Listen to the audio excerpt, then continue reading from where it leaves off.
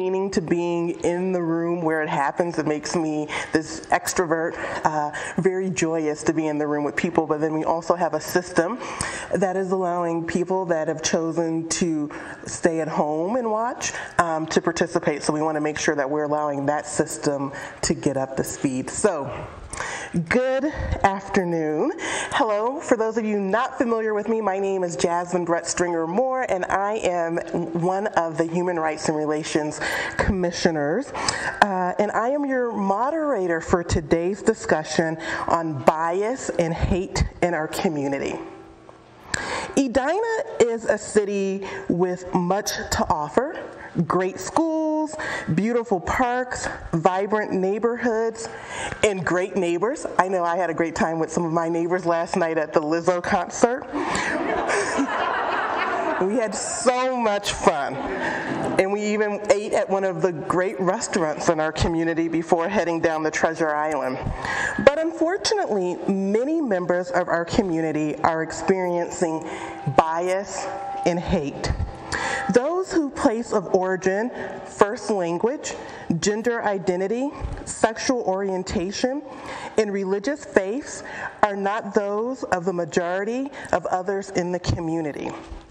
The HRRC has planned this event to hear from experts and leaders about the impacts of bias and hate, to hear directly from those in our community about their personal and lived experience with bias and hate, to hear from our public officials about what our local and state governments are doing to combat and counter bias and hate. And at the end of the event, we hope you will leave with a blueprint for action, because really that's what it's about. How can we take action to improve our community?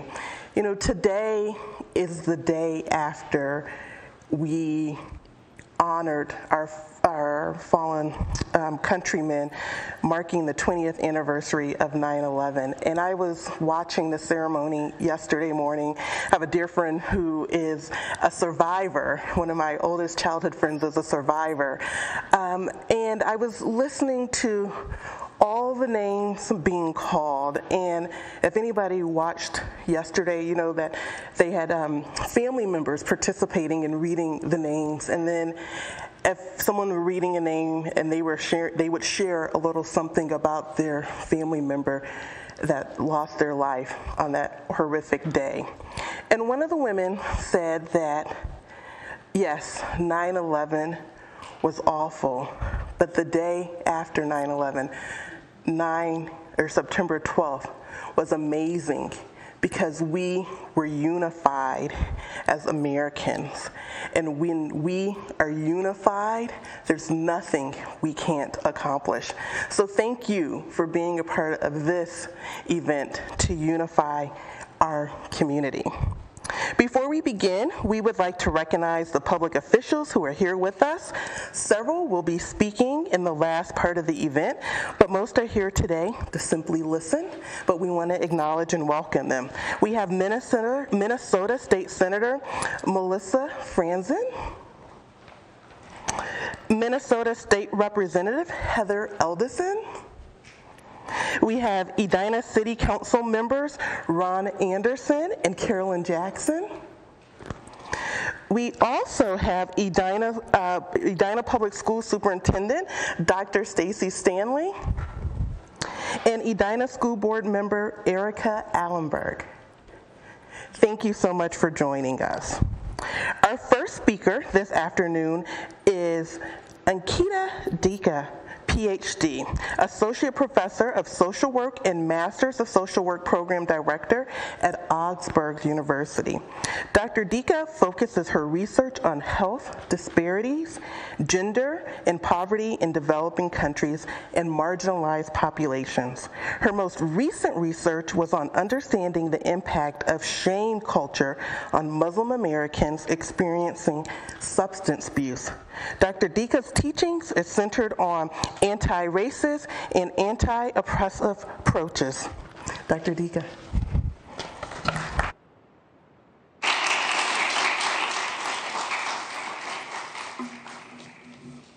Thank you, Jasmine, for the introductions. Good afternoon, and thank you, League of Women Voters, Edina chapter, for organizing this event. My goal today would be to outline the issues that Asian Americans in our communities as well as in the United States face, and to particularly bring home what might be helpful for us as a community to think through as we think about interventions. So in the aftermath of the murder of George Floyd and the national reckoning for racial justice, there has also been an upsurge of violence against Asian Americans. However, the reticent national attention to the violence experienced by Asian Americans, whether it is in the attacks in Chinatowns, subways, or the murders in Atlanta, underscores how the U.S. has not fully owned the legacy of exclusionary anti-Asian practices. According to Stop AAPI Hate, an organization that has been tracking anti-Asian hate crimes, there has been at least 9,081, the word is reported incidents of anti-Asian violence between March 2020 and June 2021. It is no coincidence that this violence escalated since the use of the term China virus by President Trump following the pandemic. In order to understand the context of anti-Asian violence, it is important to explore the model minority myth, which was created during the civil rights era to fracture the coalitions between Asian Americans and other communities of color. This stereotype continues to be perpetuated to undermine the unique challenges of our communities, including our experience of racism and prejudice. It also continues to pit us as groups of good minorities and bad minorities while centering whiteness as the norm. This stereotype also conveniently keeps the conversation of Asian American violence tucked away from the public consciousness. This universalizing of our experience through this stereotype presents us as one monolithic group and undermines the history of racism and xenophobia directed at different Asian American groups at different points of history. It also systematically veils the ongoing inequities our communities face. Asian Americans are a very diverse group of people representing many different countries of origin, pathways of migration and immigration. In fact, there are more than 40 countries represented in that monolithic imagination of Asian Americans.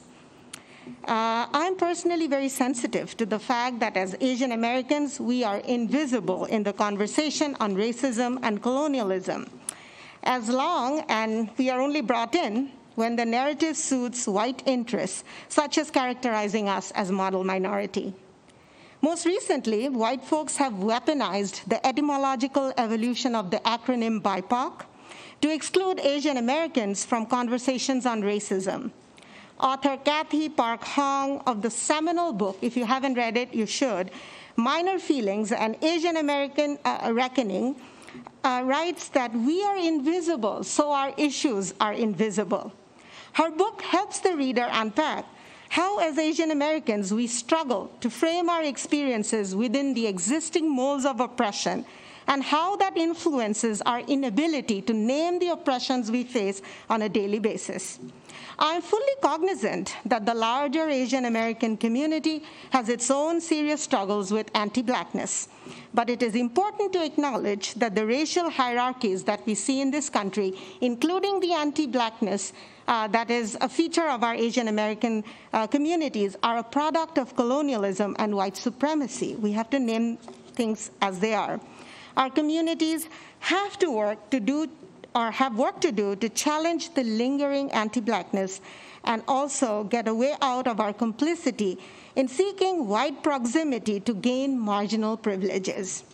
In a recent article in the Time magazine titled A History of Exclusion, of Erasure and of Invisibility, Why the Asian American Story is Missing from Many U.S. Classrooms, the author Olivia B. Waxman argues that the violence in the last year against Asian Americans highlights the history of exclusion, erasure, and invisibility. We need to be seen and heard. Small acknowledgments from the city of Edina City Council, as well as our representatives and senators and our school districts could actually go a long way in sending this strong message that anti-Asian hate crimes are not acceptable. This support, even if symbolic, lifts up the concerns, anxieties, and the struggles that we face and that our students face in the classroom. It is important to center the experiences of Asian American students in the classroom. More importantly, when we acknowledge it, we see it and we hear it. And we also lift up the fact that we matter, that Asian Americans matter. Thank you all for facilitating this conversation. I hope I was under 6 minutes, but this is a much longer conversation. Thank you.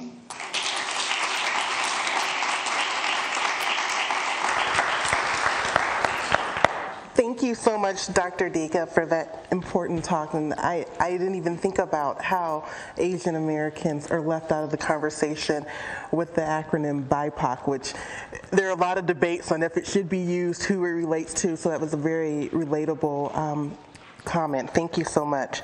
Next, we will hear from James Darvell, Policy and Organizing Director for Outfront Minnesota. Mr. Darvell has devoted his career to building progressive communities and advocating for reproductive justice and queer liberation. As LGBTQ+ voter outreach manager for Outfront, he worked in 2020 with queer communities and communities of color to register voters throughout the state of Minnesota. Previously, for Planned Parenthood, North Central States, he oversaw all volunteer programs across 5 states. Thank you.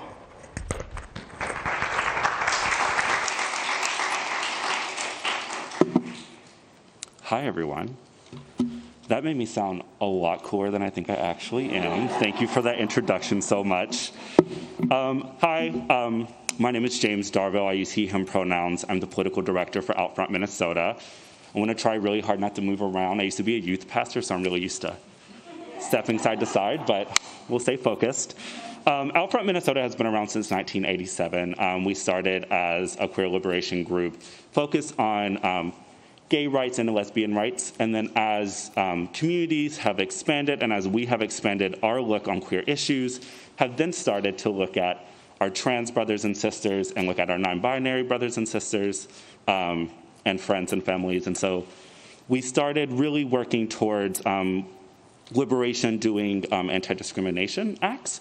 The Anti-Discrimination Act of Minnesota was one of the most progressive anti-discrimination acts in the 90s. I think it was one of the first ones that included trans folks in the United States, which is incredibly important and incredibly powerful for the 90s. And then we went into working for the anti-bullying campaign. We also worked on marriage equality in 2013, passing it here in Minnesota before it was passed in 2015 nationwide, which was an incredible win. And now we kind of look at where we are now. Outfront Minnesota has several different arms and entities. I work in policy. We also have education, which works in schools, and we also have our anti-violence program, which works to help queer individuals leave really stressful situations and help them navigate through court systems and get any kind of assistance that they may need. So as we look at it now, what are the issues that queer people are experiencing in Minnesota, in Edina, in Minneapolis, in Red Wing, in Duluth? One of the things that we're experiencing right now is the practice, the discredited practice of conversion therapy.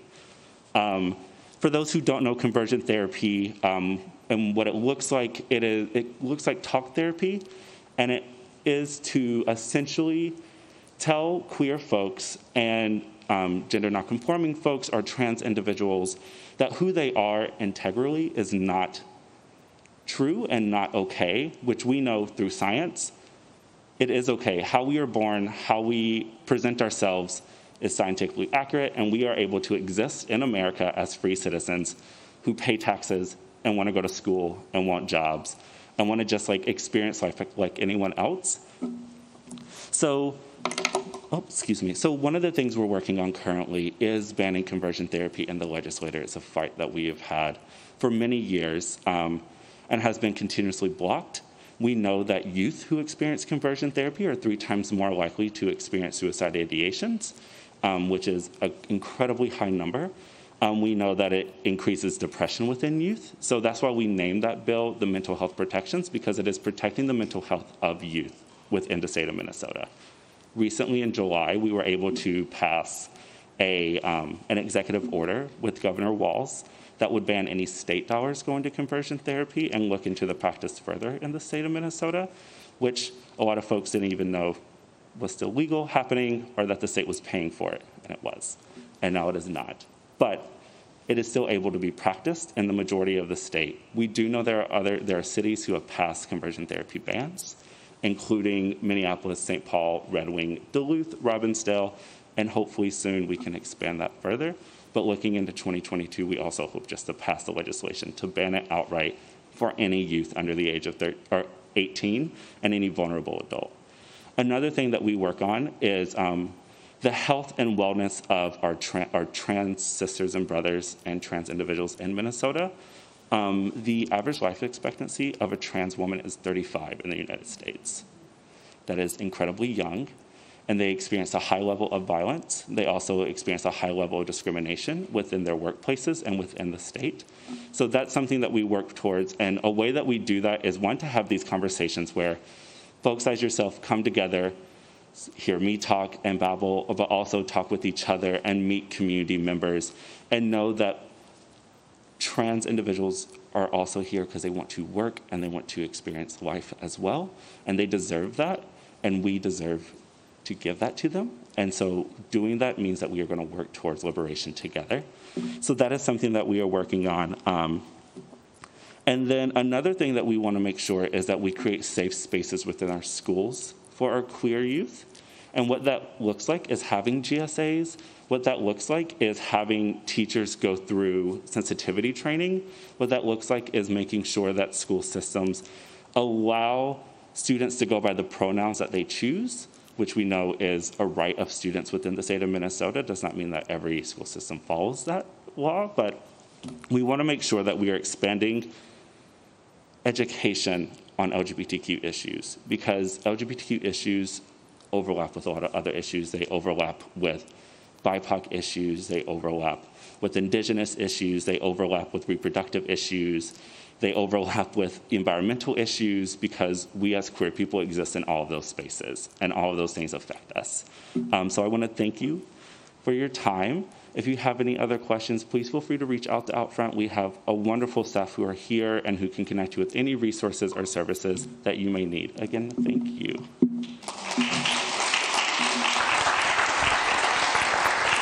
Thank you so much, James Darville, for that. I love the concept of liberation together and the need for safe spaces. And I'm going to take that a little forward and think about, how can I be a safe person for the LGBTQ plus community and personalize it in my approach.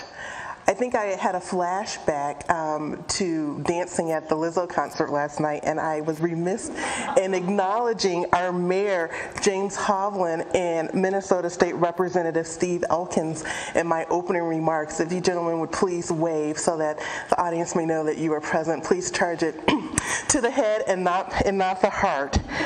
We will now hear from Mr. Steve Unix, JD, Executive Director of the Jewish Community Relations Council of Minnesota and the Dakotas. Steve was very nice to participate in our Days of Remembrance event 2 months ago, so thank you for being here with us once again today, Steve.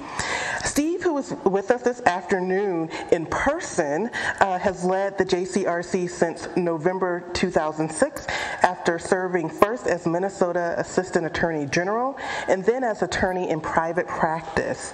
During his leadership, the JCRC has been recognized locally and by the FBI and the U.S. Attorney's Office for its work to build relationships, educate, advocate, and safeguard our community. Thank you.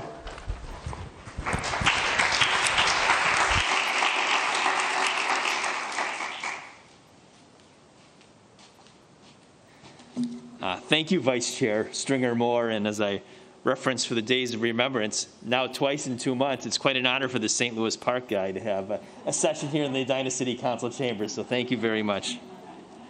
And it's wonderful to see a completely full City Council chambers, so that's terrific. Thank you, everybody, for participating today, and thank you for everybody participating virtually. I have a lot of thank yous because the City of Edina and so many good folks coming together at this time are worthy of this important recognition. Thank you to Mamie Siegel and Michael Epstein of the Edina Human Rights Relations and Commission. To Senator Franzen, we're grateful for your good health. Representative Edelson, Representative Elkins, and Judy, to Mayor Hovland, thank you very much. And the city has worked so hard, whether it's through the Human Rights Commission or through its acts in general, to create equity, to create justice, perpetuate freedom, that it's something that all Minnesota cities should replicate. So thank you very much. Sort of a special thank you to Councilmember Bennett, who I understand was a veteran of the JCRC 4-H program, and that wonderful idea existed from Becker, Minnesota, and now you're here in Edina, so all good things there.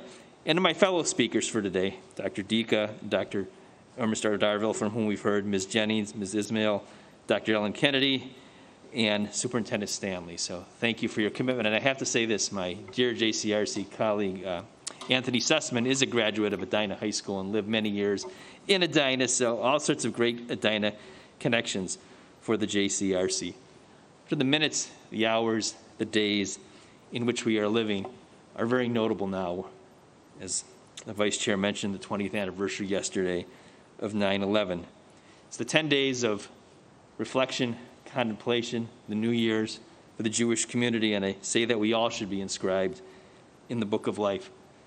Just last week, folks may know that the Hmong Cultural Center in St. Paul was desecrated, vandalized, just one day after the sign was posted there. And then people have seen that at Bethel Synagogue, my congregation, in St. Louis Park, and then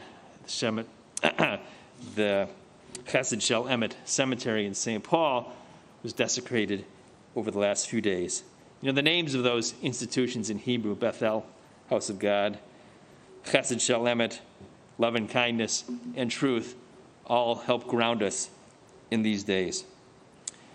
And tomorrow, and I'll speak briefly about this later, is the sentencing hearing for Michael Hari, who was convicted in the bombing of the Islamic Cultural Center Dar el Farouk in 2017. So you have all of these events sort of coming together at the same time. I want to start with this thesis statement, that the American Jewish experience in 2021 in the United States is one of great acceptance, freedom, community partnership. And I can attest to you, as the JCRC director of Minnesota, North Dakota, and South Dakota, and as I like to say, 225,000 square miles of paradise, that the opportunities for partnership, working together for a better community, are seemingly endless. And that's such a wonderful reflection upon our community. So I want you to keep that in mind. Because at the same time, we're aware of the profound challenges of the spasms of anti-Semitism, sometimes violent, that we're seeing now, whether in word, the threat directed against Bethel Synagogue, or the heinous attacks against congregations and synagogues in Pittsburgh, Poway, Muncie, and throughout the country, or social media during the escalation, unfortunately, in tensions between Israelis and Palestinians, the social media particularly directed against our young people. That said, what we are seeing now in the outpouring of community support, response of law enforcement, churches, local, state, and federal law enforcement, especially in my hometown of St. Louis Park, is remarkable. And those are all for the good, too. So we got to occupy our brain. Our brain should occupy both thoughts simultaneously. Please keep that front in mind. Talking about tomorrow and the sentencing of the defendant in the bombing of the Islamic Center, because after all, this is about stopping the hate, right? And there's probably no more awful act of hatred committed against a house of worship in Minnesota than the bombing of the Islamic Center and Mosque in 2017. The JCRC helped to organize with the Japanese American community, Christian community, Jewish community, African American community, a letter to the court, a submission to the court, arguing for an upward departure from the sentencing, a greater sentence than normal, given the terror of the crime. And why do we do that? Because when you attack a house of worship, you mean to intimidate. You mean to intimidate a community, and it has ripples and reflections and reverberations throughout. And that's why it's important that all communities are speaking together tomorrow at the sentencing of the defendant, Hari. I'll have a chance to speak for a couple minutes, just like today, in the courtroom of Federal Judge Donovan Frank. But I'm looking out at this audience, and I feel as though I'm standing there for everybody, making this argument to the federal court tomorrow, because if there's a way to stop the hate, that is it, in a way to mete out justice. Because I'm very proud of our federal law enforcement in connection with the Dar el-Farouk bombing for thoroughly investigating the case, prosecuting the case, and earning the conviction of the defendant in that case. Can't imagine anything more important for the purposes of stopping the hate than successfully prosecuting a bomber of a mosque in Minnesota. So we should all be thankful for that. And in essence, as I stand here today, I see the fullness of the greatness of our country. Yes, we have difficulties. Nobody can deny that we have difficulties in the United States. Some of them have been beautifully reflected in the remarks so far and will be further contemplated over the course of the afternoon. But as an American Jew, I can attest to you the opportunities in this country are remarkable, and the opportunity yet again for us to come together in these city council chambers to work together to stop the hate is outstanding.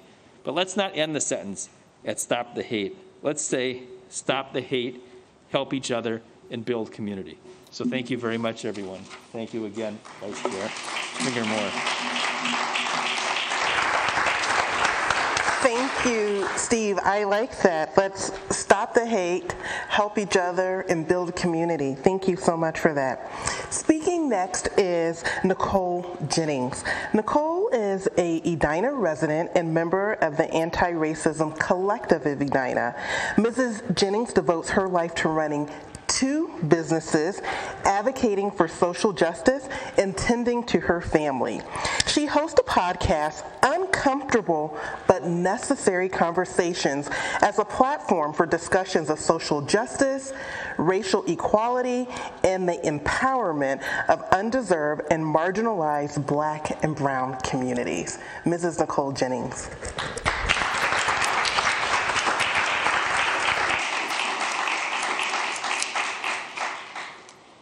Thank you so much for that. I appreciate it.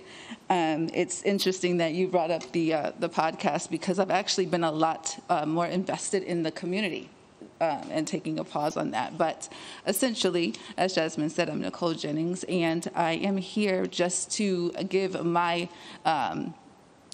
perspective.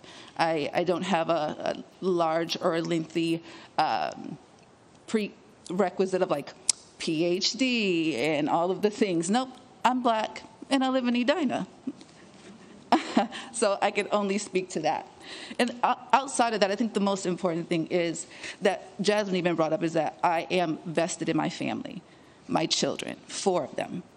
And the reason why this conversation got started and was real for me is because of the simple fact that after the murder of George Floyd, my neighbor, and I'm not gonna get emotional, but my neighbor had a loss in her life, her husband, and she is white, and she took the time to ask how we were doing as a Black family after losing her husband. And I'd never had such a thoughtful thing done in 7 or 8 years of living in Edina.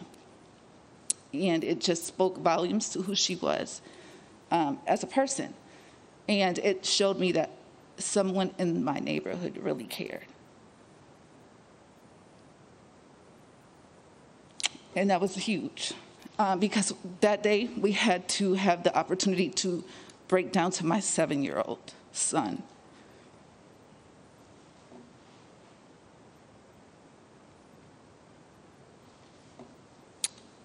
That a bad thing happened, but all people we still treat like people.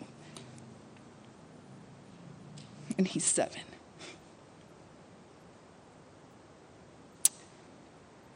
And then I had the same conversations with my 3 daughters.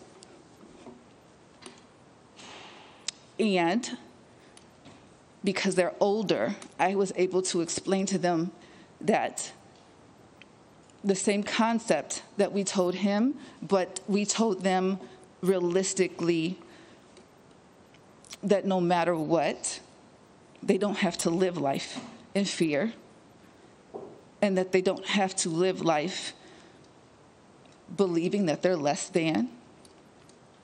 Thank you. Because they're not. No matter what they may see or hear, they deserve the world just like everyone else. And that as long as there was breath in my body, Mommy was going to make sure that we could do everything we could.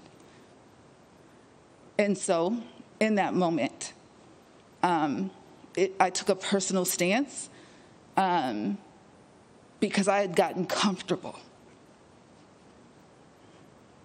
I'd gotten comfortable in being able to afford the things that you have to be able to afford to live in Edina. I pay taxes that cost more than the many that have in my family for generations have ever seen in taxes.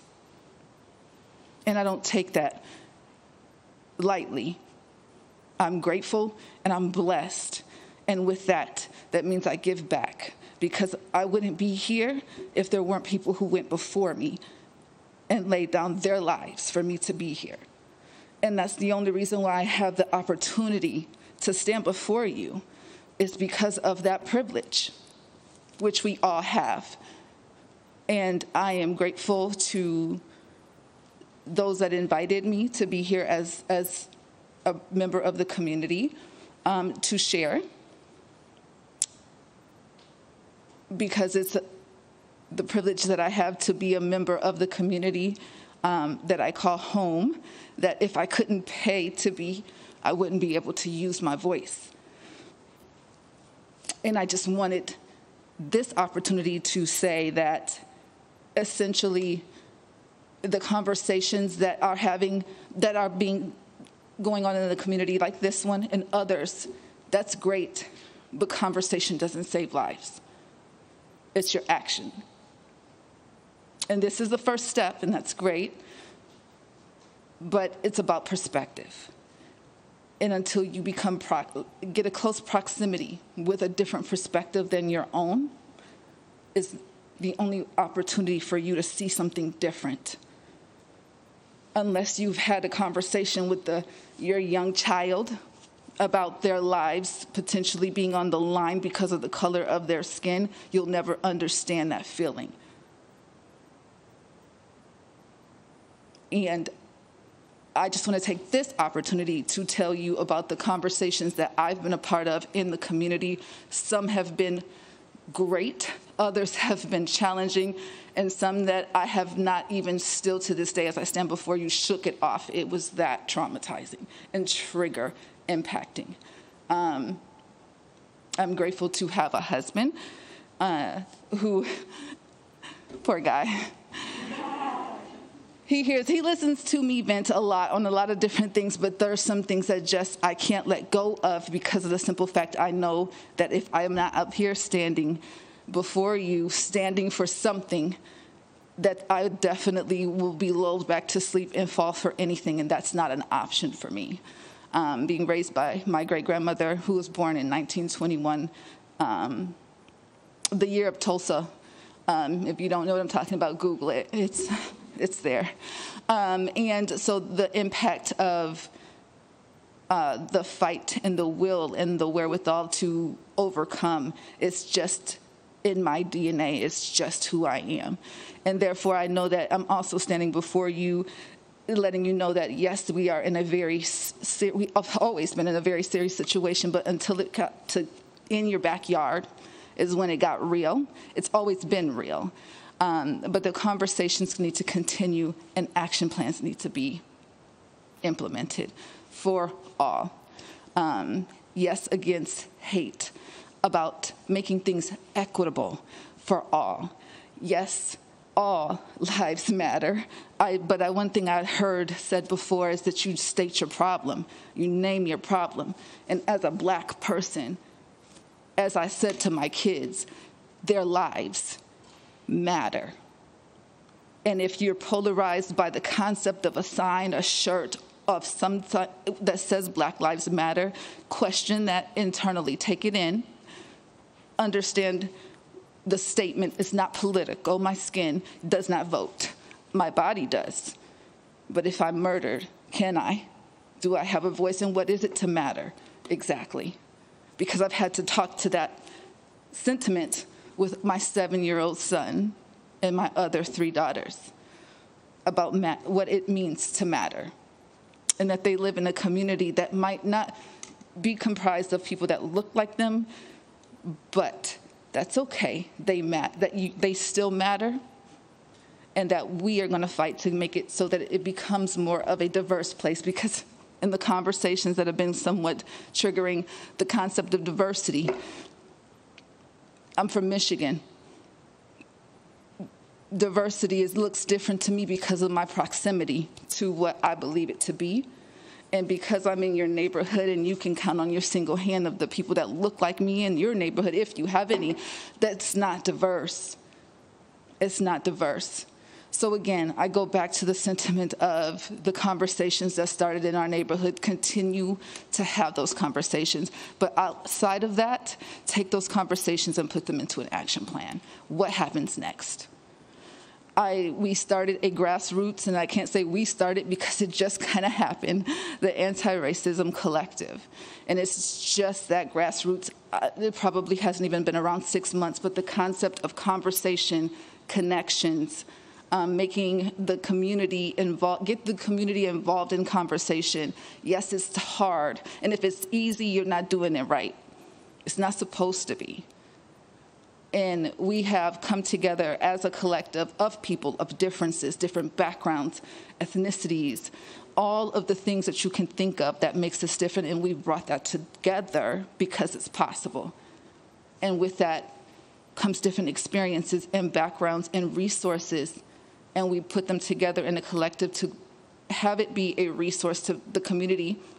Not just Edina, but it's the Edina Anti-Racism Collective, but to anyone who is interested in involving themselves in the conversation and connecting them to other resources that are out in the community, putting things into action. So if there is something that you want to know how to do, which way to go, and things of that nature, join the conversation. We're on Facebook. And I'm here in the community. It's interesting because one of the other conversations is, wanting to get close and have a bigger proximity to people of color. They're in your neighborhood if you open up your door and try something a little bit different. So again, thank you for the opportunity to share. Thank you for having me. I know I was over 6 minutes. I'm so sorry. But thank you.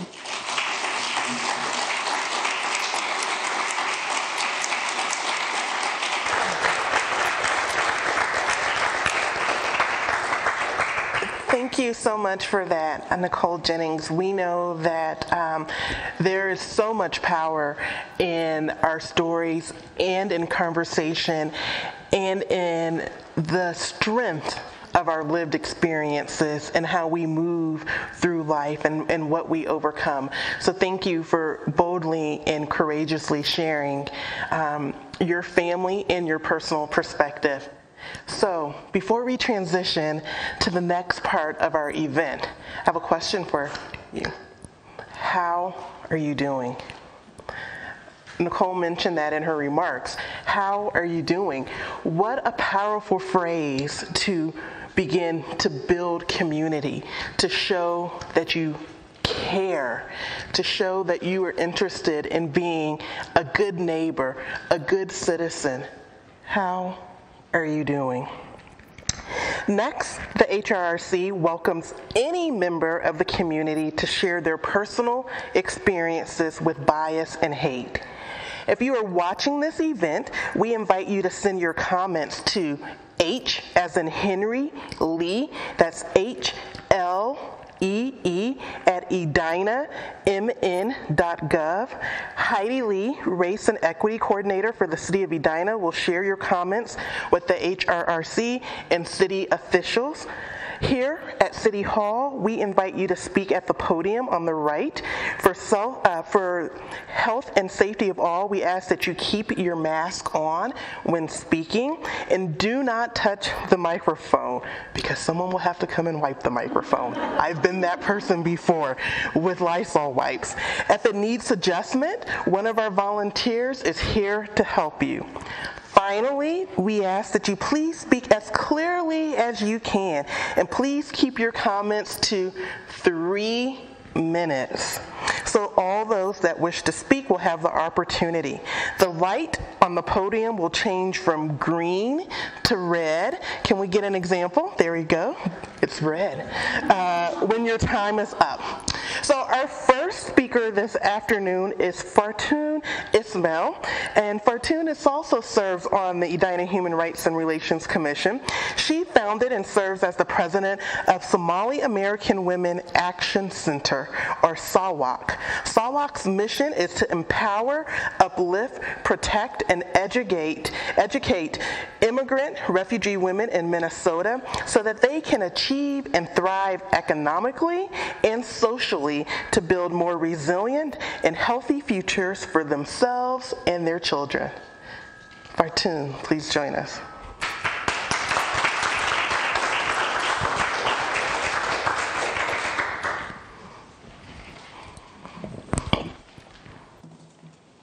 Good evening, everyone. My name is Fartoon Ismail. I am the Executive Director of Somali American Women Action Center, also known as SAWAC. I'm a mother, once a refugee, and a human rights activist.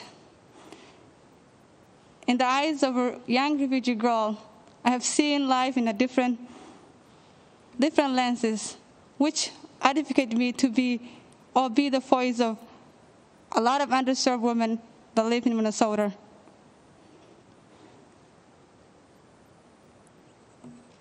Today, I'm excited to share with you or talk about my experience and how I overcome hate in Minnesota or in my community. In 2017, I parked at Jerry parking lot with my amazing, beautiful daughter. She was 3 years old at that time. All of a sudden, this guy parked right next to us. And my daughter was wearing a beautiful dress, which she was ready to rock the day with her mom, and I was matching her. And she thought when this guy came out of the car and started staring at us, the only thing she expected was she posed straight and confidently received a strong affirmation. She thought he's going to say, "You look beautiful. I love your dress." And all of a sudden, he came close to us, literally ear to ear, and he said some hateful words. And he said, "Go back to your country." My daughter leaned to me and she said, "Mommy, it's okay. We're going to go home." In her mind, the only home she knows is the 2-bedroom that we lived in Edina, the 2-bedroom apartment that we lived. She wasn't expecting that. She was expecting the same thing with her dad or any great human being, what he could have said. 3-year-old does not know any other home than Edina. I personally grew up half of my life in Minnesota, and I personally does not know any other home than Minnesota. This place is our home for all of us, and we shall never be moved. I want to close with the words of Warsan Shira, a British poet. She said, "No one leaves home unless home becomes the mouth of a shark. And again today, no one leaves home or chooses to live in a refugee camp unless it's for survival. Today I urge you, all of you, that we should spread love and stop hating our community. It starts right here, all of us individuals. Today, my dress presents peace, solidarity, and love. And each of you, urge you to be that person every single day. Thank you so much for having me.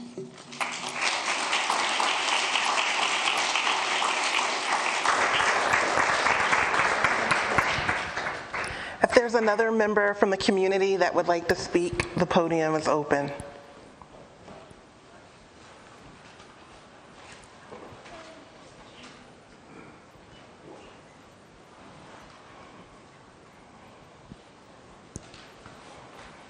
And please remember that we have 3 minutes, and if you could make sure that you state your name so that we know who you are, we would appreciate that. Thank you.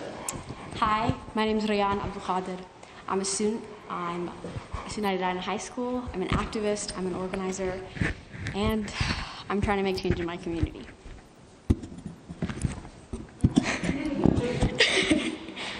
Okay. I was 10 when I started to realize that my identity would be something that I would have to negate for the rest of my life. My identity cannot be hidden. It's written all over me in melanin and cloaked around my head in a cotton Kringle scarf. I previously went to school in Minneapolis with a diverse population. I spoke Somali with my friends without fear of ridicule, and I wore my headscarf so proudly and so tightly, but I faced an abrupt and scary change in 5th grade. I came to Edina, and this was the first time I had ever walked into a classroom, and I was the only person that looked like me. I introduced myself as Rayan, but was called Ryan for an entire year. A part of my identity already ripped away from me because it was too hard to say. I was constantly asked for an easier nickname and put in ESL despite English being my first language. I didn't understand what set me apart. Middle school came at me at full force, but I was so hopeful for a new year. I was instead met with criticisms about my headscarf. People did not approach me with curiosity, but with hatred. There were multiple times my hijab was ripped off with no proper repercussions. I was 11. I felt naked and disgusting. My own friends would comment on my hijab or make jokes about my skin color, but the moment I spoke up for myself, I was the angry black girl. I was triggered. I was a ticking time bomb. I was a towel head. I was every single stereotype in the book. But there was this one specific experience I had when I was 14 in my 8th grade Spanish class. There was this one boy who would purposely push my buttons. He would touch my head and call me the N-word. He would whisper it in my ear and tell me I belong in the kitchen. This happened for multiple days in a row. I would tell him to stop, but when I informed staff about these racist incidents, nothing was done. When I again complained, I was the one removed from the class. I was made to feel alienated and confused as to why I was being punished for something I didn't play a part in. I felt like I was being punished for existing while being black.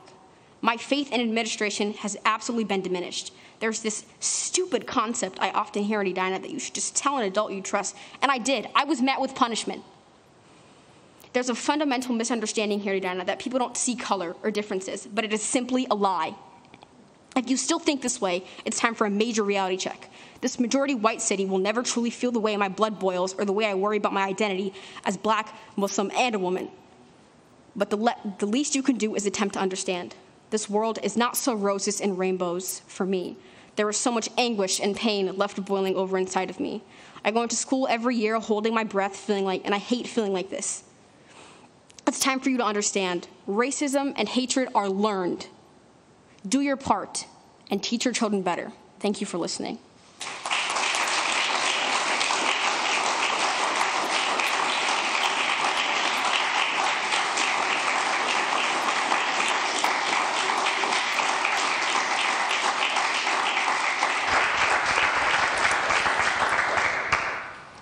Thank you, Brian, for your remarks. I believe we have someone next waiting to go. Again, please state your name, and you have 3 minutes.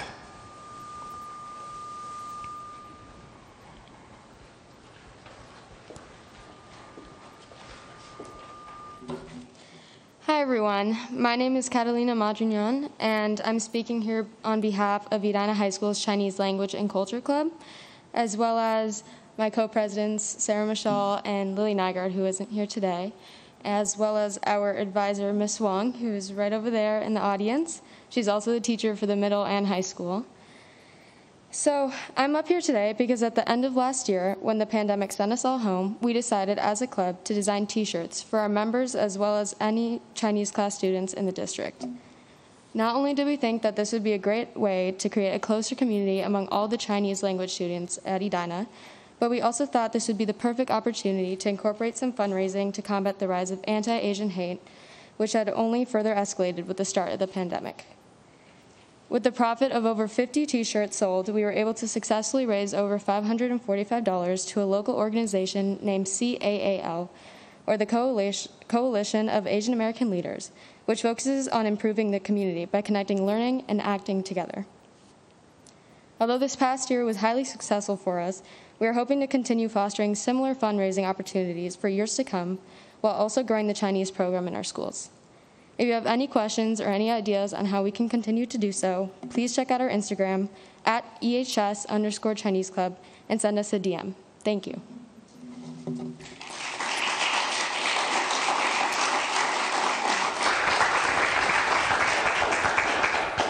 Thank you.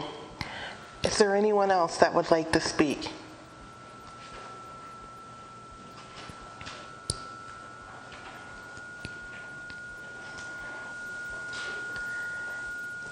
Thank you. Please state your name and remember you have 3 minutes.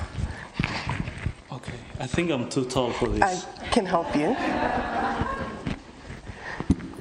Is that good? Okay, thank you. Good evening, everybody. I am excited to have you all start this conversation in Edina, right in our backyard. Am I supposed to touch this? Okay.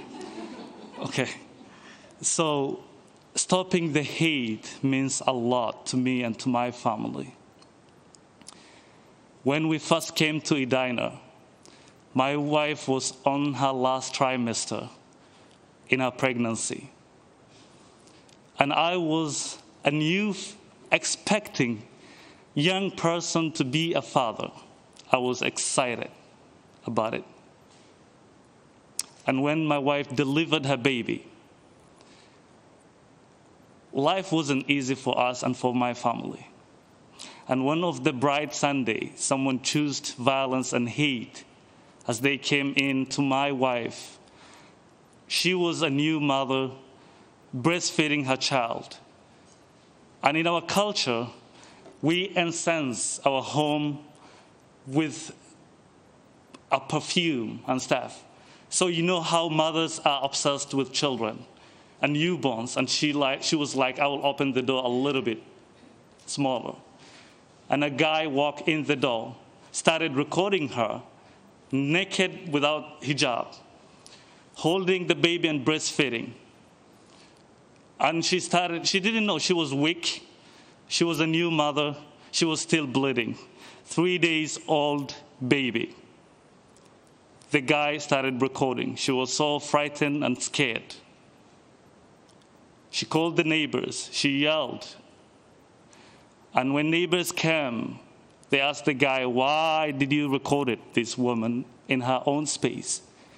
And he said, I thought the room was burning. And he said, I don't know what she's doing. Why is she opening her door? And to my question, all of you today, is that if you see a room burning, if you see someone's life in danger, will you save the mother or the baby, or will you just record it for the world to see, or for the world to blame the mother or to blame the person? And again, when we talk about stopping the hate, it just starts right here in Minnesota, right here in our backyards in Edina. In the words of Amanda Gordon, there is always light, if only we are brave enough to see. And if only we are brave enough to be it. Are we brave enough, Edina, to be that light of hope and a beacon of justice, love, solidarity, and stopping the hate. And as Dr. King will always say, hate cannot drive hate. Only love can do that. And again, I want to end with a beautiful testimony over the weekend.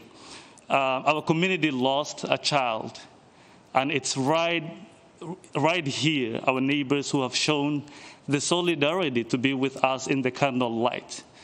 I was amazed how people turn out. And thank you, Senator Melissa Franzen. Thank you, Heather, and to the officials for coming and showing us support. A time of healing and a time when we need each other. Of course, we're supposed to be each other. We are supposed to be for each other. And again, we are stronger together. Thank you all.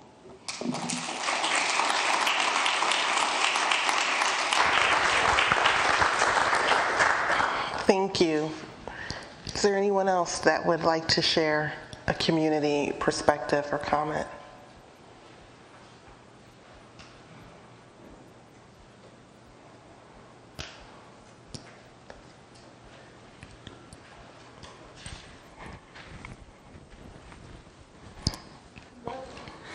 I'll help you with the mic. Hi. Please state your name. My name is V. Wenham. I was here to support a friend today, so I don't have anything prepared, but the topic of this meeting I see is what are individuals experiencing right now? I want to talk on behalf of Edina High Schools and the students at Edina High School. There's an Instagram account and a new organization called Edina Truth.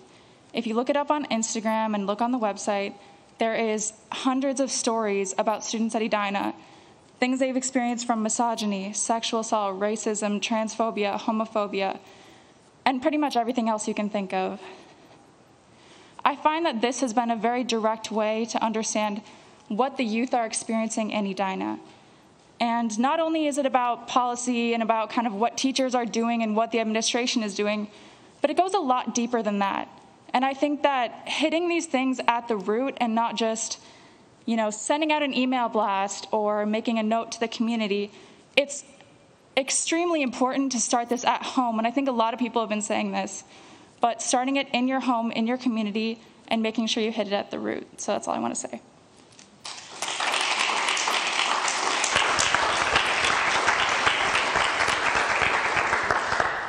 Thank you. I'll make sure to follow Edina Truth on Instagram. Is there anyone else from the community that would like to share?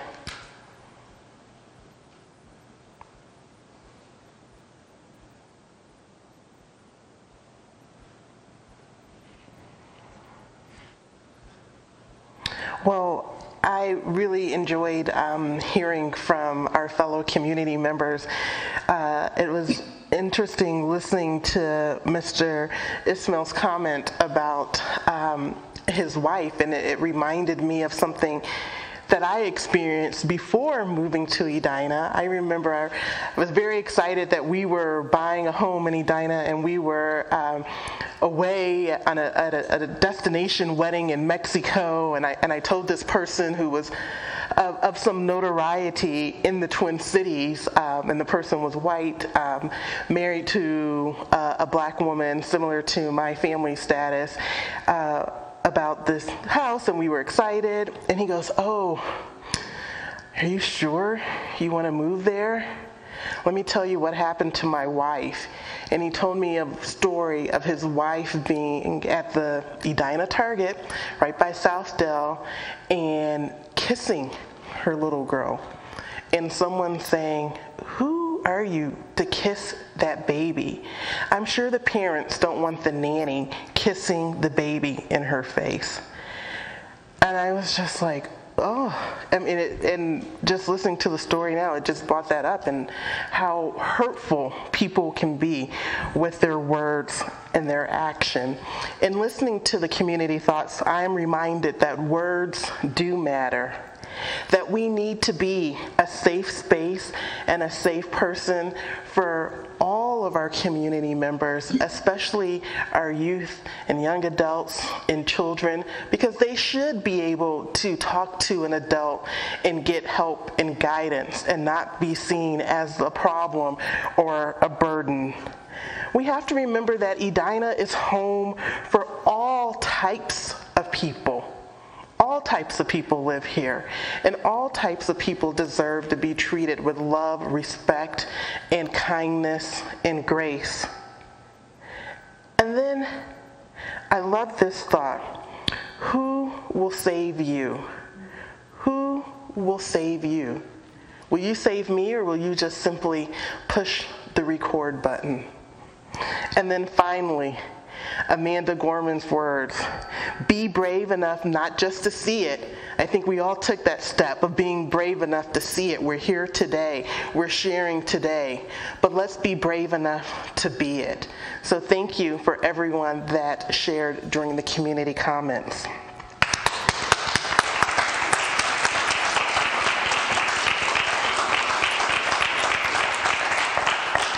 Our next speaker is a former Human Rights and Relations Commissioner, Dr. Ellen Kennedy, PhD, who was joining us this afternoon via WebEx. Dr. Kennedy founded the World Without Genocide to protect, prevent, prosecute, and remembered. Under her leadership as Executive Director, World Without Genocide educates about past and current conflicts and advocates at local, state, and national levels for policy and legislation that promote peace and justice. Dr. Kennedy serves as an adjunct professor at Mitchell Hamlin School of Law. She has been recognized locally and nationally for her work in education and human rights. It's so nice to have you joining us today, Ellen. Thank you so much. Thank you for the opportunity to talk about this important topic. I want to encourage everyone to be an upstander. If we could start the slides, please, that would be great. Slides.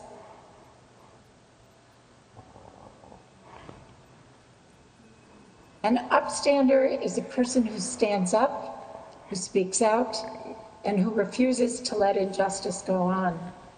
A bystander knows that something bad is happening but does nothing. Henry Ortelt, of blessed memory, a Holocaust survivor in our community, told me that a bystander is as responsible for evil as a perpetrator is.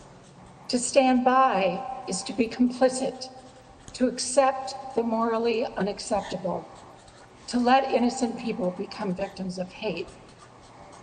And I want to talk about simple steps to be an upstander. First, a personal story. Slide. Are we able to see the slides?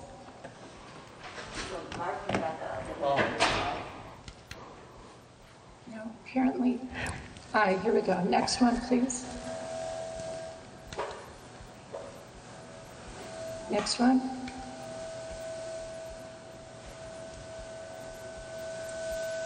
We see you, Jew. That was the subject line of this email that I received a while ago. And the message read, misusing the name Kennedy doesn't hide what you really are from everyone, Tuckner. Put on your yellow star. There was no signature, and there was no traceable email address.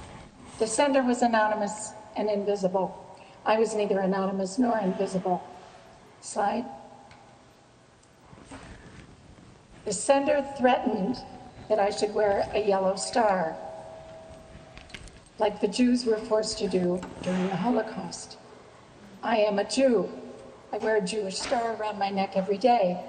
I identify with my Jewish heritage, the history, the culture, and the religion. I married a man named Kennedy, and I took his last name, which was typical at that time.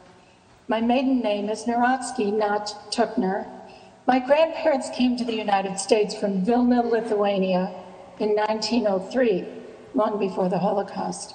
My relatives who stayed behind in Europe were exterminated by the Nazis. I don't know why I received that message. Slide, please. Maybe it was because I had an article in that morning's Min Post newspaper excoriating neo-Nazism. And you see the headline here. And I wrote in that article, we must not tolerate the swastikas, racial epithets, and hateful messages that have appeared in Edina, Minneapolis, St. Cloud, St. Paul, and elsewhere. I live in Edina, where there have been at least 8 incidents of swastikas and racial slurs painted in public spaces. Someone said to me, "This is not who we really are." Unfortunately, it was becoming clear that this is who we really are, and we must change. We cannot wait another moment to speak up and the legacy of Auschwitz. That's what I wrote. Or maybe it was just part of today's climate in the US and I was a visible target. Next slide, please. A few days after I received that hate email, I wrote an article about it and about the scourge of neo-Nazism. I emailed it to the editor of the St. Paul Pioneer Press, Mike Burbach. I didn't know him, but I found his contact information online. And shortly after I hit send, my phone rang. And the caller said, "Ellen, this is Mike Burbach at the Pioneer Press. I'm so sorry that that happened to you." Those words were profoundly meaningful to me. He validated my hurt, my fear, and my human dignity. Just the same message that Nicole Jennings heard. I ask you to stand up and speak out when you witness acts or hear words of discrimination or hate, and to do this calmly and quietly and safely. Be a friend to the person or the family being treated without dignity and without respect. And also report these incidents to the local police and to the Minneapolis FBI. I speak about these issues often. After a recent talk, a woman approached me. She said she didn't know what to do. A friend of hers makes negative remarks about Jews and other vulnerable groups in front of her. She stays quiet, but she feels very guilty letting these remarks go unchallenged. And I suggested that she say to the friend, again calmly and quietly, "Your words make me feel uncomfortable. Please don't say them in my presence." And that's all. It's a first step. It's simple. Make it about you, not about that person's beliefs. Don't argue, don't confront, but stand up. A few weeks ago, a member of the Aberdeen City Council who identifies as a transgender woman was publicly vilified with words of hate. I found her email address and I sent her a note. Slide, please. I praised her courage and I told her that our organization advocates for LGBTQ+ rights. And she wrote back and she said, "Thank you for your encouragement and words of support. These words are helping me and my family to get through this time. As well, many huge thanks and hugs, if allowed, to the World Without Genocide organization. It is comforting to know that we are not alone and that others are supporting us." Next slide. A mixed-race family in Cold Spring, Minnesota, endured months of racist incidents. Very recently, a white supremacist put a brick on the gas pedal of his SUV. He jumped out of the car and he sent the car crashing into the house. You see this horrible picture, endangering a sleeping child. I sent a note, and again, the family indicated that hearing from people in the community gives them courage and gives them comfort. Next slide, please. So how do we get to this point? Slide. Thank you. This picture from the Holocaust era in Europe makes it clear. Jews were forced to scrub the streets on their hands and knees. Crowds are there, watching, jeering, standing by. I've circled the most important onlookers, the children. This is what they're learning. The adults could have intervened. They could have joined in the scrubbing. They could have been upstanders, but they are bystanders. And the message to their children is that some people can be treated as less than human. In 1949, after World War II, a wonderful show opened on Broadway that is often performed today. The show, South Pacific, deals with racism and hate. Slide, please. The lyrics to one of the songs speak to us today and resonate to what some of the community members have said. You've got to be taught to hate and fear. You've got to be taught from year to year. It's got to be drummed in your dear little ear. You've got to be carefully taught. You've got to be taught before it's too late, before you are 6 or 7 or 8, to hate all the people your relatives hate. You've got to be carefully taught. Next slide, please. Sophie Scholl lived under the Nazi regime in Germany. She was part of a resistance group known as the White Rose. At age 21, she and her comrades were executed for their activities. Her words call us to stand up. My husband is an emeritus professor at a Minnesota university. He said that many years ago, a person in his department disparaged a South Asian colleague. My husband didn't know what to say, and he said nothing. He still feels the shame. So I say today, we cannot be bystanders. Words matter. Our words matter. Our actions matter. Next slide, please. Amidah is Hebrew for standing up. The word was used during the Holocaust to refer to people who stood up, who resisted injustice. Today, we must be upstanders. We must stand with, alongside, and for those who are marginalized based only on who they are. I ask all of us, teach your children to sit with the child who is alone at lunch, to include everyone on the playground during recess, and to welcome everyone into their friendship circles. We must all do this. The time is now. The time is always now. Thank you.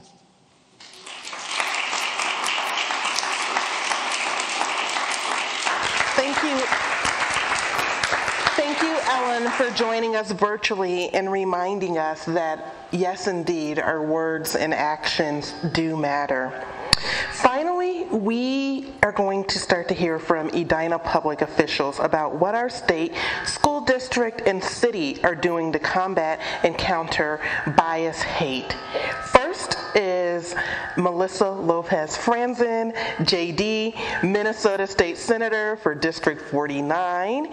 Senator Lopez Franzen is serving her third consecutive term in the Minnesota Senate, representing Senate District 49, which includes Edina and parts of Bloomington, Eden Prairie, and Minnetonka.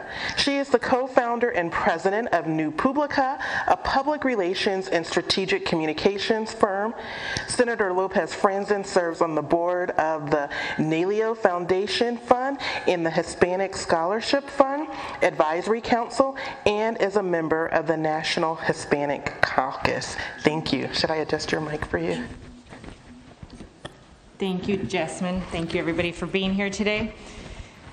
If it was up to legislation to eliminate hate, I think we have a lot of people that can do that in the legislature, or at least we attempt to, but it's not going to eliminate hate. I recall some of the comments earlier from out front and James Carville, and I recall when I was elected in 2012, my first controversial bill, quite frankly, was the anti-bullying law that passed in 2014.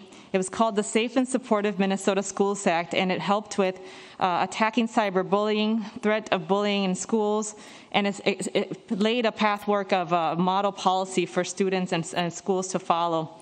And it was under the guise that all students deserve to attend school free of bullying, intimidation, and harassment.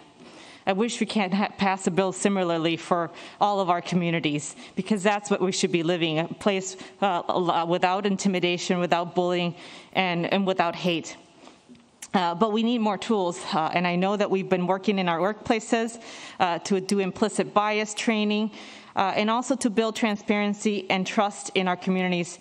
For instance, in law enforcement, as has been also mentioned with the recent events here in Minnesota that really opened a conversation that needed to happen in our country about race and hate. Here are several examples this past year in the Minnesota legislature, and some of them have failed, but are attempts to deal with this issue of crimes motivated by bias. There was a bill that was sponsored by a St. Louis Park legislator, Senator Latz, a member of the Jewish community as well, Senate File 2003, and it attempted to do three things. One was to close loopholes that misclassify hateful incidents. The second was to allow victims to report hate incidents to non-law enforcement entities like community organizations and the Minnesota Department of Human Rights. And the third thing it attempted to do is to provide support for the victims of hate crimes. This bill did not pass. One resolution, Senate resolution that did pass was Senate Resolution 48, and it was sponsored on a bipartisan level by Senator Fung He, a Hmong American here in Minnesota, Jim Abler, a Republican, Hoffman, a Democrat, Franz and myself, and Miller, a Republican. This did pass, and it was condemning acts of violence and racism and hate against Minnesotans of Asian descent, given the uptick in incidents across our country and our state. So when we decide to work together, we can do that, and we can do that across political spectrums. As you also have heard, for the issues of hate and the issues of distrust in our community with law enforcement, we were tackling this issue very heavily in the last year and a half. I do think they're relevant because we also, when we talk about hate, we also have to talk about how do we build trust and transparency in our community. And a few bills that I'll mention real quick was we made modifications to the Post Board, which is where we license our officers. And we do care, just as we had an event yesterday that was spearheaded here in this community to honor those first responders that are present and have worked really hard in our community. We also have to rebuild the trust, and we have to build trust in ourselves and our neighbors in our community. We created a more effective early warning intervention systems for law enforcement to better ensure that those sworn to serve in their communities are doing so and building trust again and transparency. One other piece that I think is important that has to do with acceptance and also moving forward in how we use our first responders in our community, how we trust them to help us because they're there to serve. Senate File 1924, and it passed in the Senate Travis Law, another bipartisan bill here. We're requiring 911 operators to refer calls involving mental health crisis to mental health crisis teams when appropriate. I know that Hennepin County is doing a much better job at that, and we're really spearheading those efforts to, again, have the help that people need to move forward.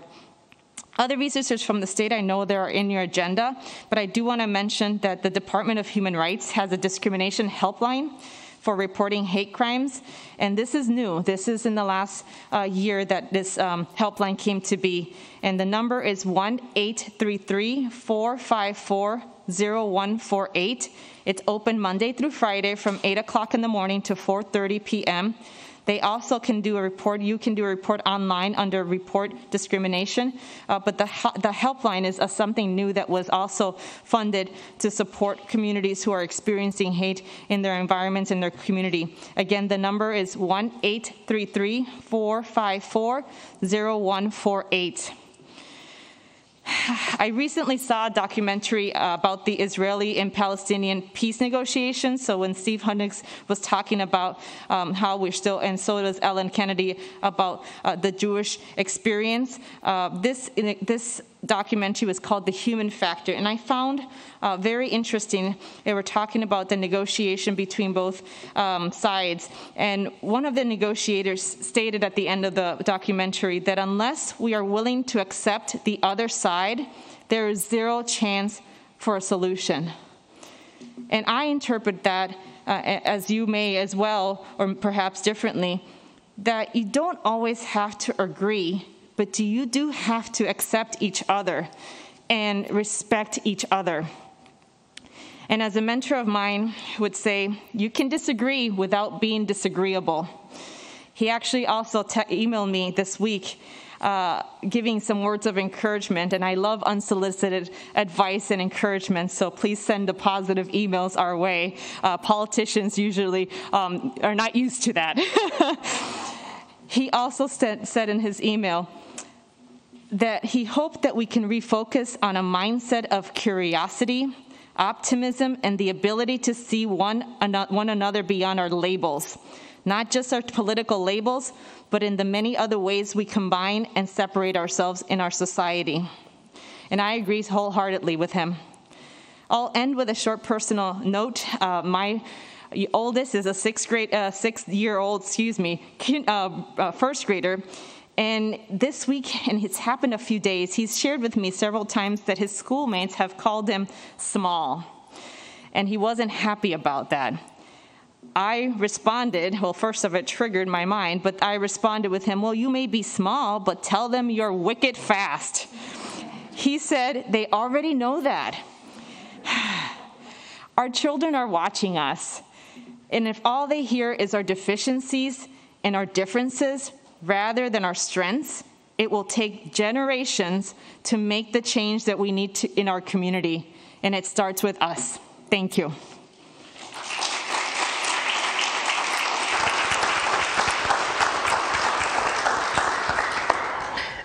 Thank you, Senator Franzen, for reminding us to lead and lean into our strengths. Next, we will hear from Representative Heather Eldison, Minnesota State Representative for District 49A, my district. Representative Eldison has been serving Edina in the Minnesota House of Representatives since 2019. She is Assistant Majority Leader with the House DFL Caucus and serves on 4 legislative committees, including Public Safety and Criminal Justice Reform. Representative Eldison.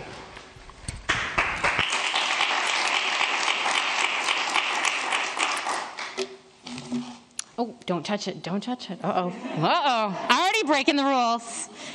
Well, hello, everybody. My name's Heather Edelson. I'm a proud resident of Edina. I'm very proud and honored to represent our city at the Capitol with Senator Franzen. Not great to go after you. You're a great speaker. I want to acknowledge a few of the community comments, but I want to thank the Human Rights Commission for hosting this today. I was once a member of the Human Rights Commission, and the work you do is incredibly important. I read a comment at one point that said, hate is bias that has gone unchecked. Hate is bias that has gone unchecked. So it made me think of something when I had a colleague from the Capitol come and speak to Edina Rotarians, Judge Small. I think he has kids that live in the community, actually. And he said, if you see something, say something. And we were talking about morals and values, and if you see something, say something. And oftentimes, we might see something, but not say something because it doesn't impact us. We make a lot of assumptions about people, and I think somebody could look at, Nicole, I really appreciate what you had said. Who are we? Who are we as Edina residents? I want to say to Fartoon, you are home in Edina. This is your country. I want to say to Brianne, your identity cannot be hidden, but we are proud of you, and your skin is beautiful. I see your skin. You do not have to hide it. The Edina Cultural Club's students, thank you for being here and speaking up. To Ukasha, I am genuinely sorry that happened to your wife. I don't see where he is. And then V. Num, I have heard of Edina Truth. Somebody alerted me to it. It has been sobering to see, especially some of the sexual assaults that our students are experiencing at the high school. I'm not going to talk a great deal about the legislation because Senator Franzen already did. We do have Edina hate crime legislation that we're working on, unfortunately, and it's due to no fault of yours, Senator Franzen. The Senate has not wanted to pick that up. We have had a hard time having those conversations about passing legislation dealing directly with bias. But I would just say this, as a mother of a child with disabilities, as somebody that grew up in North Minneapolis in a black community where I was literally only white kid in my class, we see color, we see disabilities. You do not have to hide if you're GLBTQ. We need to figure out how to lean into the discomfort. We truly do. And we need to make space for people. This week, I have a story about my children, too. I have a son that has a physical disability. His leg is a great deal shorter. He lost half of his foot. And a kid said to him, you have a disability. And Caleb, my son, said, wait, what? He had no idea. So he came home, and we're sitting at the table, and he said, Mom, I have a serious thing we need to talk about. And I was like, well, what's this? Oh, goodness. It's the first week of middle school. And he said, this kid said, I have a disability. I don't have a disability. And so it was interesting to me because I thought about this. Who defines who we are? I've never talked about Caleb having a disability because he has so many abilities. And I want to focus on those things. And so we have to have conversations about asking questions and being open about that. Just today at the Crime Fund booth, and I see our police chief is here, another little kid asked my son, what happened to your leg? And I thought that was so great. What happened to your leg? Could you imagine if somebody just asked a simple question, why do you wear a scarf on your head? I bet you probably wouldn't be so offended. You would say, oh, you're genuinely curious? Let me tell you why. Let me tell you my culture. I am Jewish. We just celebrated Rosh Hashanah, and we have the 10 days till Yom Kippur are happening. And it makes me think, during these times, how can we be better as a people? And I guess my words to you are, if you see something, say something. Thank you.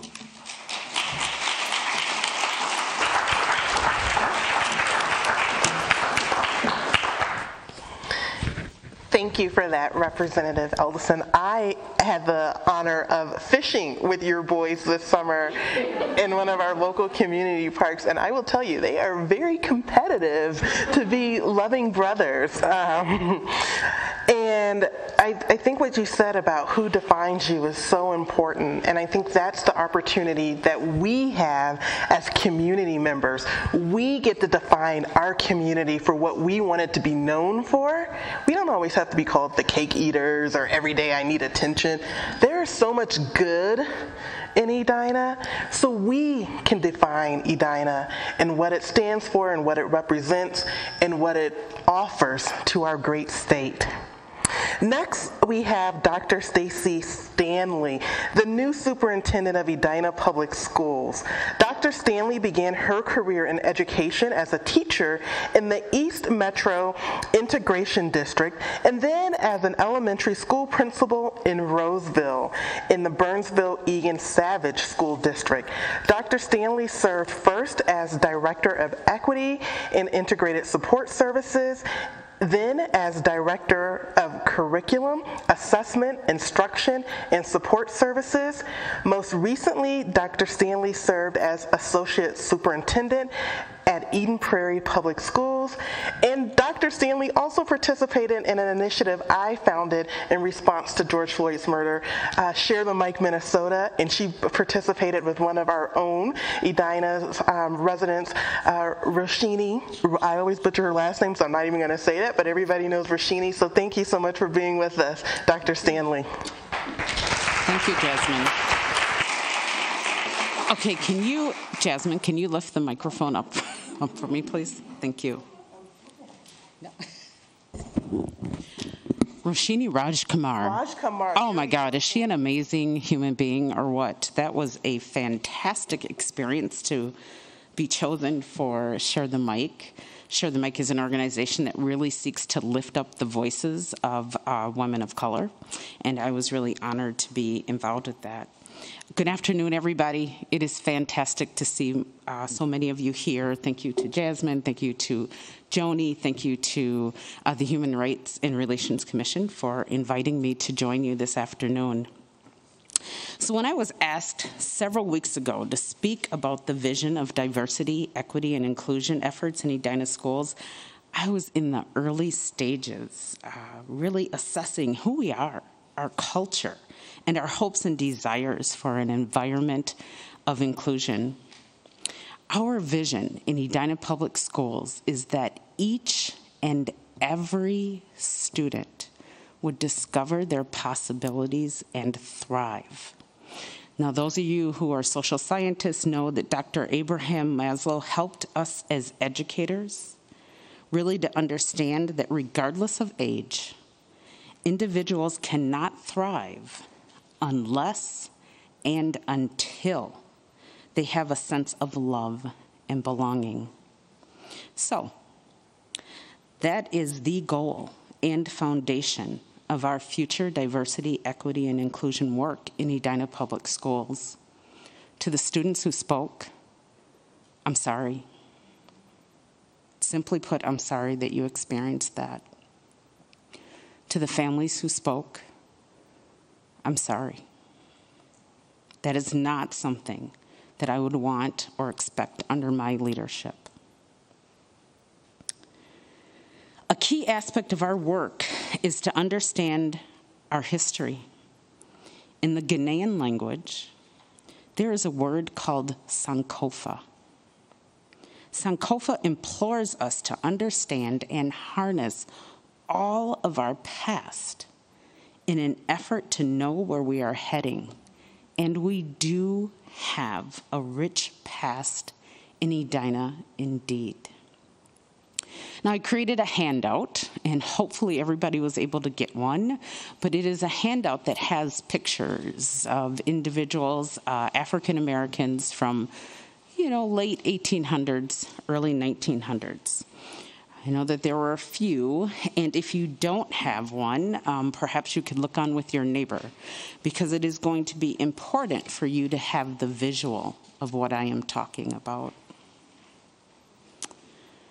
So during the initial weeks of my tenure, I learned about the rich racial diversity that Edina represented early in its history. The Yancey family, who now have a park named after them that will be dedicated on October 4th, came to this area post-Civil War to restart their lives. They began farming near Edina Mills, now 50th and Minnehaha Creek, creating a rich and profound presence within what would become the Edina community. Like many of our current dedicated families, Mrs. Ellen Maria Yancey wanted the best for our schools and founded Edina's first PTA and was its first president. And her husband, Beverly Claiborne Yancey, was one of many who led the efforts for Edina to succeed from the Richfield Township and incorporate as an independent village in 1888. Their son, Charles C.B. Yancey, served on the Edina School Board. He was also the village clerk. The Yancey family was so committed and so connected to their community, our community, that they donated the land for the Grange Hall to be relocated to where it stands today at Wilson and Eden. The handout includes a picture from circa 1900 where Madeline Gillespie, if you have it in front of you, she's noted as number 2 in the top row, and Ellen Gillespie, noted as number 21 in the bottom row, and Ernestine Siggers, noted as number 23 in the bottom row, sat and learned right alongside of their European American peers and were simply referred to in the history annals as scholars. That is a word that we use in education for our students all the time today. Learning this, I was left wondering how to move back to what we once had. And more importantly, if this was even known by our current community members. So, as Edina Public Schools moves forward with the next generation of our diversity, equity, and inclusion efforts, we will value and lean on our rich history and backgrounds that each and every one of us bring to our district. We will lean on the rich history of the Yanceys, the Gillespies, the Siggers, and the many others that helped to found and build Edina. I've learned that we don't have to reimagine what Edina could be like to stop the hate. Instead, in the spirit of Sankofa, we just need to understand and harness our history. Harness our history to move forward. Our work is an inside-out approach, requiring that we begin to deeply understand our own personal values, our own personal beliefs, the assumptions that we hold. And more importantly, we need to be clear about how our personal values, beliefs, and assumptions impact our policies, how they impact our instructional practices, how they impact our service to each and every student, so that they don't have to take on a name that their parents did not give them. And most importantly, how our values, our beliefs, and assumptions impact our vision for each and every student to discover their possibilities and thrive. So in closing, I am honored to lead this journey of self-awareness, this journey of institutional awareness, this journey of inclusion, and overall, a journey of action, so that we can set the standard in Edina Public Schools where everybody's coming to us saying, how did you do that? How did you move from that environment where people were ashamed to say that they live in Edina, where people were fearful as a person of color of moving to Edina, to being that community that set the standard of inclusion in school systems? I got to tell you, I was really excited to learn about HRRC because I fundamentally know it takes a village. It takes a village to create systems change. And I really appreciate the community partnership. And I'm glad to invite you on the journey with me. Thank you.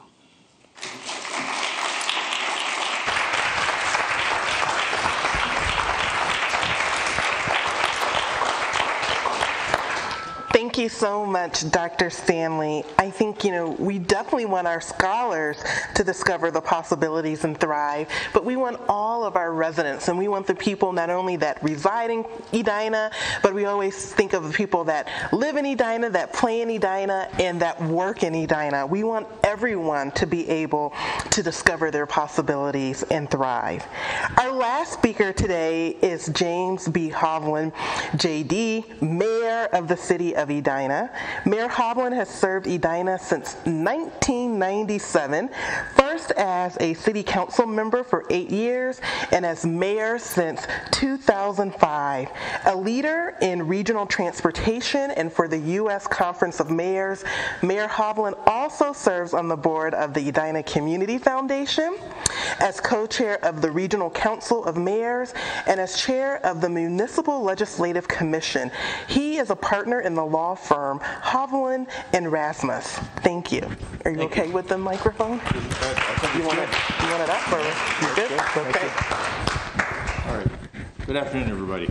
Thanks for including me in this conversation. I've been around so long, I was thinking about when I first got on the city council, and we had the Human Rights and Relations Commission, and I recall that Edina is one of the first cities in the metropolitan area to have a Human Rights and Relations Commission. This has always been important work in the city of Edina, being more inclusive, being more accepting of other people, trying to figure out how we're going to all get along together in this world that's becoming ever more diverse. The next thing I thought about as I was sitting listening to speakers was what happened back in 2016, in October of 2016. As some of the people were talking about some of the incidents that they'd experienced in our community that are more recent in nature, it caused me to think about the incident in October of 16 when one of our police lieutenants stopped a young black man who was walking down the middle of Xerxes Avenue named Larney Thomas.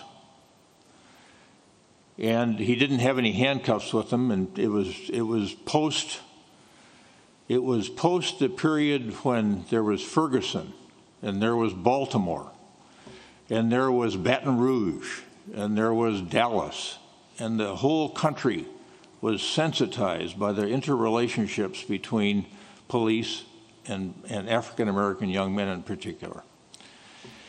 Nobody got physically hurt, but there was film footage that did not look good, did not look appropriate.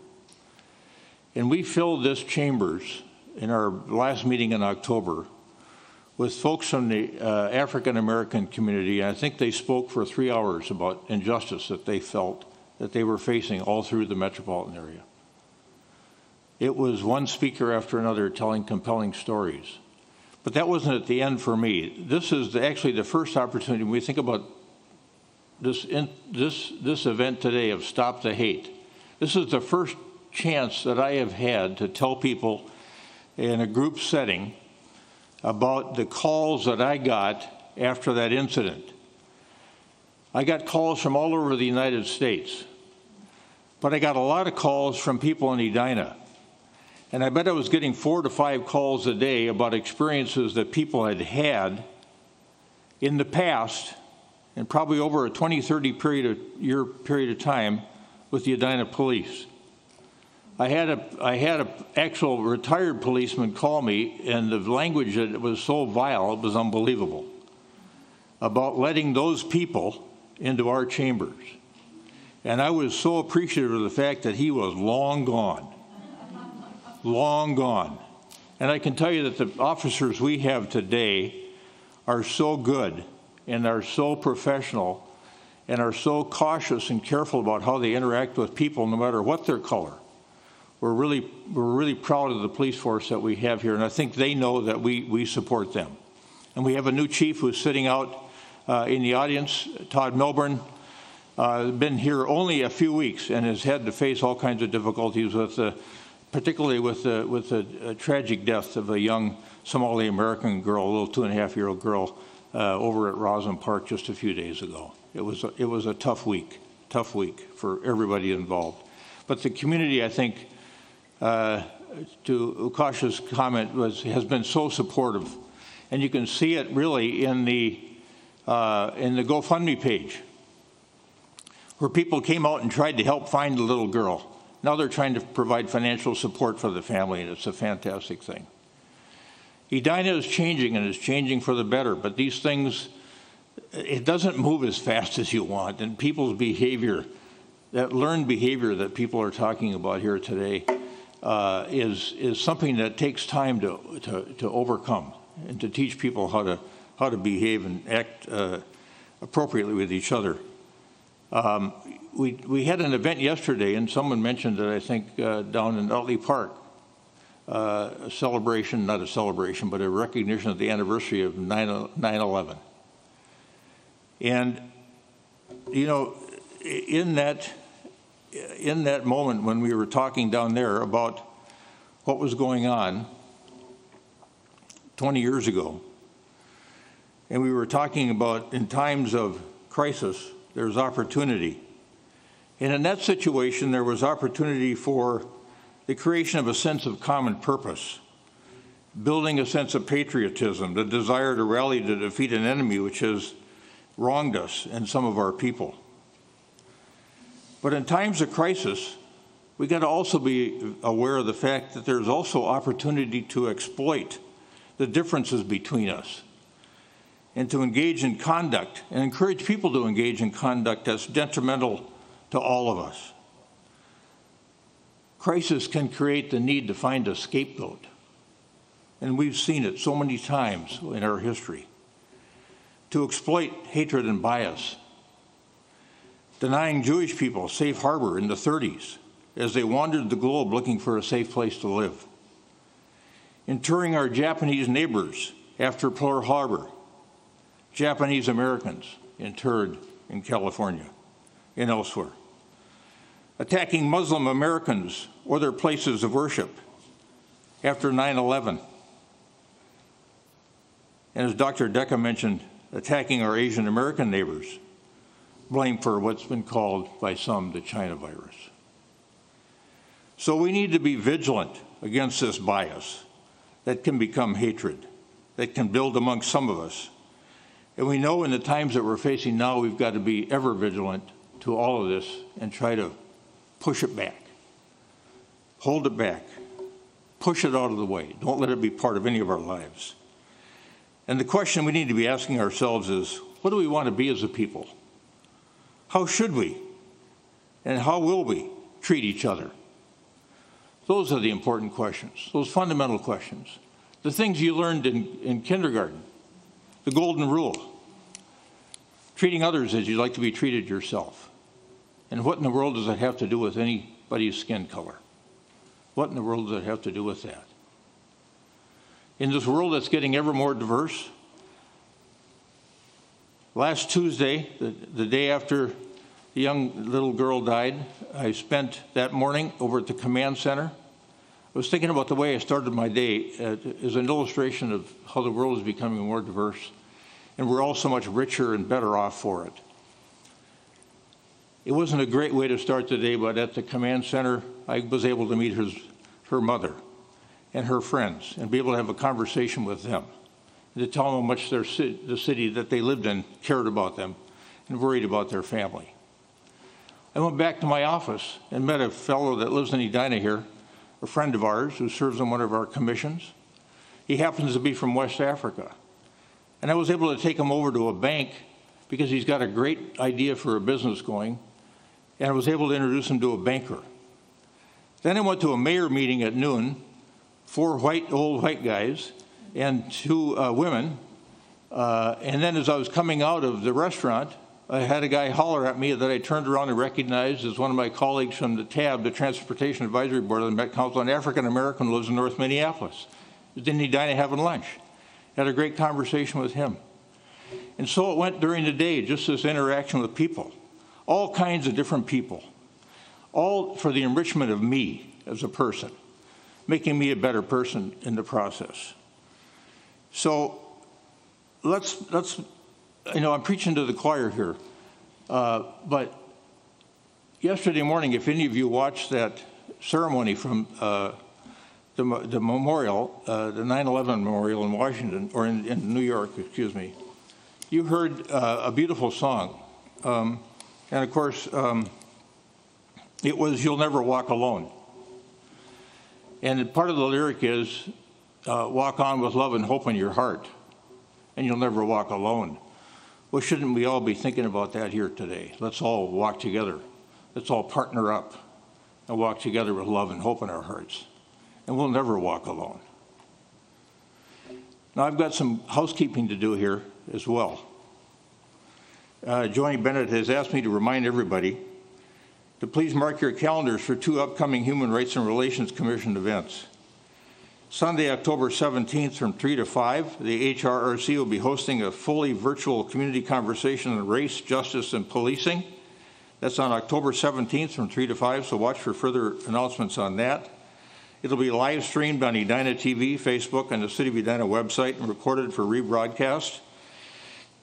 And then also this fall, this is an award that's been going on for quite a while, the Tom Oy Award, that is a function of the HRRC.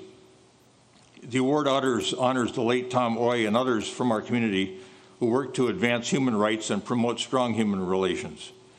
And you can find more information about the Tom Oy process and the award on the City of Edina website. And then, of course, Dr. Stanley has mentioned something that's really important that's coming up on October 4th, which is the rededication of Garden Park as Yancey Park. And that is something we ought to all be really very, very excited about. It's going to be a wonderful, wonderful event to recognize those founders, one of the founding families of Edina. So Ellen Kennedy, too, has asked me to comment. And I want to thank everybody that participated today and came today. And she just wants to remind all of us to continue to think about being an upstander, not a bystander. And so when you see things going on, don't be afraid to step in. Don't be afraid to express your voice. We'll try to do it as a community, and we should be trying to do it individually as well. Thank you all for coming today. It was a terrific event.